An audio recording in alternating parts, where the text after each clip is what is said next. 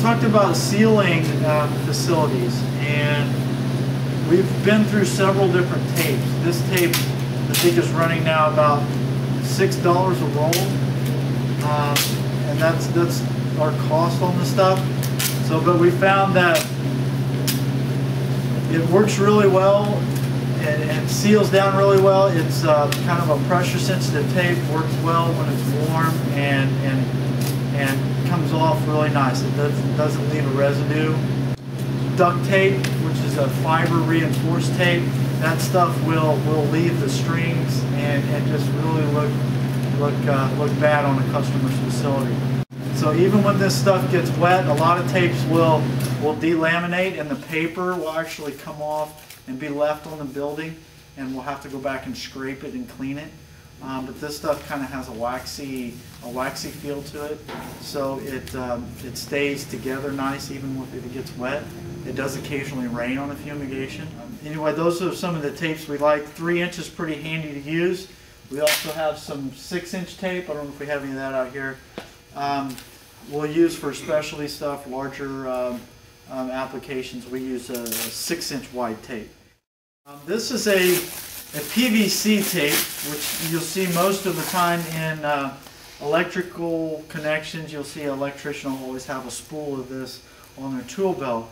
This is a 2-inch wide version of the same thing, and this is what we use on our recirculation systems. We had a question about J-system and recirculation.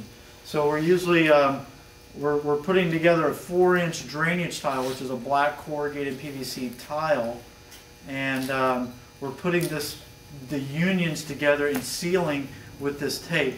As you can see, if you pull it, it stretches a little bit. It'll stretch, and even if the tubing gets wet, it still will stick to itself and still hold and remain gas tight, because you're blowing that gas from the grain bin around, usually out of the top and back into the bottom on the aeration side. So you're pulling high gas concentrations through that tubing, and you've got to make sure that your connections all stay tight. And we'll say when it gets hot, you have to watch on those on using that tape, because that tape the adhesive on it gets real pliable and it will kind of pull apart.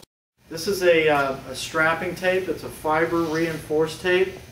So when we're doing large vents that we maybe have inclement weather, we always seal knowing that we have to hold that seal for sometimes 48 to 72 hours. I know we're doing a 24-hour exposure, but within that time frame, we have to prep a facility before they shut down and entirely out before we release the gas.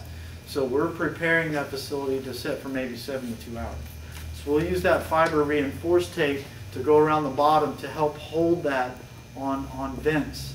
And we also use it in other installations to when we want to secure a riser on a recirculation fumigation that may go up 125, 130 feet.